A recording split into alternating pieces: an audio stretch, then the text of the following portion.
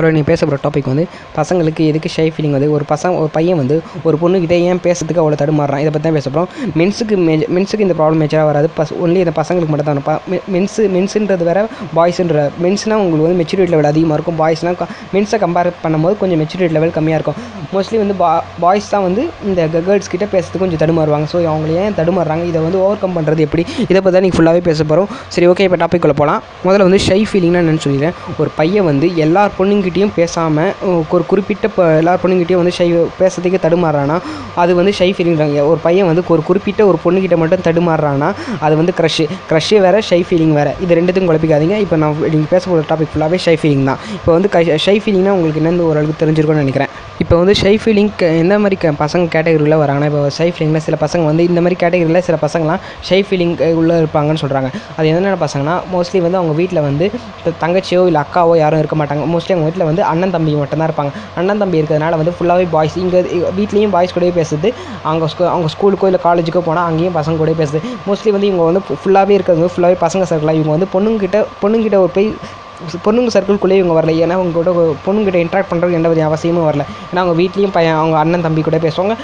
வெளியே வந்து அவங்க காலேஜோ இல்லை வெளியே எங்கே போனோன்னா அப்போயும் வந்து அவங்க ஃப்ரெண்ட்ஸ் கூட பேசுவாங்க. இதனால் வந்து பசங்களுக்கு வந்து பொண்ணுங்கிட்ட பேசும்போது கொஞ்சம் தடுமாற்றமாகவே இருக்குது.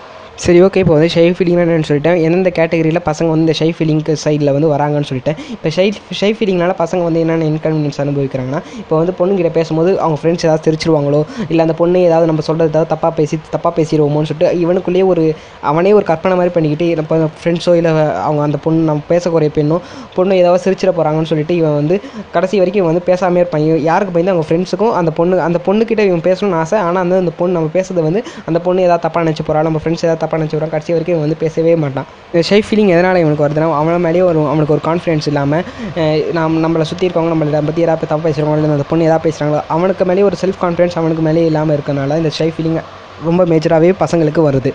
சரி, ஓகே, இப்போ வந்து ஷை ஃபீலிங் என்னென்னு சொல்லியாச்சு. அது என்னென்ன அதனால் கேட்டகரிஸாக பசங்களுக்கு வருதுன்னு சொல்லியாச்சு.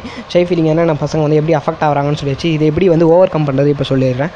ஒரு பொண்ணுக்கிட்ட பேசுறதுக்கு முன்னாடி நீங்கள் வந்து என்ன பண்ணணும்னா, உங்களுக்குள்ளே என்னென்ன குட் குவாலிட்டிஸ் இருக்குது அதெல்லாம் தெரிஞ்சுக்கணும். அதுக்கடுத்தது வந்து நம்ம அந்த பொண்ணுக்கிட்ட பேசும்போது உங்கள்கிட்ட எந்த ஃபெயிலியர்ஸும் இல்லைன்னு சொல்லிட்டு நீங்கள் நினச்சிடணும். அதேமாதிரி உங்களை டிமோட்டிவேட் பண்ணுற ஃப்ரெண்ட்ஸ், பேரண்ட்ஸ், அதுக்கப்புறம் உங்களுக்கு கூட இருக்கவங்க இவங்களாம் வந்து கொஞ்சம் தள்ளியே வச்சுன்னு, அதுக்கப்புறம் வந்து நீங்கள் யார் கூட பேசுறதுக்கு முன்னாடி உங்களுக்கு ரொம்ப பயமாக இருந்தால், ஆன்லைனில் சில பேருக்கு வந்து ஃபோனில் பேசுறதுக்கு ஈஸியாக இருக்கும், நேரில் பார்த்து பேசுறது பயமாக இருக்கும். ஏன் ஃபோனில் பேசுறது ஈஸியாக நேரில் பார்த்து பேசுறது பயமாக இருக்குன்னா, ஃபோனில் பேசும்போது அவங்க முகம் தெரியாது, நம்ம டேரெக்டாக வந்து கால் பண்ணி பேசுவோம். சில பேருக்கு மெசேஜ் பண்ணுறது ஈஸியாக இருக்கும். அதே மாதிரி ஃபோன் கான்செப்டாக இங்கே மெசேஜில் வந்து அவங்க முகம் வந்து ஹைட் ஆகிருக்கும். அதனால் வந்து நம்ம டேரெக்டாக வந்து என்ன வேணாலும் பேசிக்கலாம்னு சொல்லிட்டு ஒரு தைரியம் வந்து நமக்குள்ளே வந்து கிரியேட் ஆகும். இப்போ வந்து ஆன்லைனில் பேசுறதுனால சேஃப்னு சில பேர் நினச்சிருப்பீங்க. ஆனால் ஆன்லைனில் பேசுறது சில பேர் சேஃப் இல்லை. ஆன்லைனில் பேசுகிறது சில பேர் நிறைய பேரை வந்து ஹேக் பண்ணலாம். உங்கள் மெசேஜை வந்து ஹேக் பண்ணி உங்கள் டே டு டே கால்ஸ் எல்லாமே வந்து ஹேக் ஆகிட்டு இருக்கு. சரி, அது வேறு டாபிக், அது அப்புறமா பேசுவோம். சில பேருக்கு வந்து இது கம்ஃபர்ட் ஜோனாக இருக்கும். சில பேருக்கு வந்து நேரில் பார்த்து பேசுறது கம்ஃபர்ட் ஜோனாக இருக்கும். சரி, அப்படியும் இல்லையா, சில பேருக்கு வந்து கண்ணாடி முன்னாடி பேசி அவங்க என்ன பேசுகிறாங்களோ அதை வந்து கண்ணாடி முன்னாடி பேசி அதை வந்து கொஞ்சம் தைரியத்தை வர வச்சுப்பாங்க. இப்போ வந்து நீங்கள் வந்து நெக்ஸ்ட் டைமில் ஒரு பொண்ணுக்கிட்ட வந்து பேச போகிறீங்கன்னா, இந்த பொண்ணு வந்து ஒரு சாதாரண பொண்ணு, ஒரு ஆக்சிடெண்ட்டில் வந்து இவன் வந்து அழகாயிட்டான்னு சொல்லிட்டு நினச்சிக்கோங்க. அதுக்கடுத்தது வந்து இந்த பொண்ணுக்கிட்ட பேசும்போது ஐ கான்டாக்டோட பேசுங்க. அதேமாதிரி ஒரு பொண்ணுகிட்ட பேசும்போது அந்த பொண்ணுலேயே ஃபஸ்ட் டைமில் இம்ப்ரெஸ் பண்ணணும்னு பேசாதீங்க. நீங்கள் வந்து எப்போவுமே நிறைய எப்படி இருக்கீங்களோ அதே மாதிரி இருக்கீங்க. அதுதான் வந்து நேச்சராகவே பொண்ணுங்களுக்கும் பிடிக்கும்.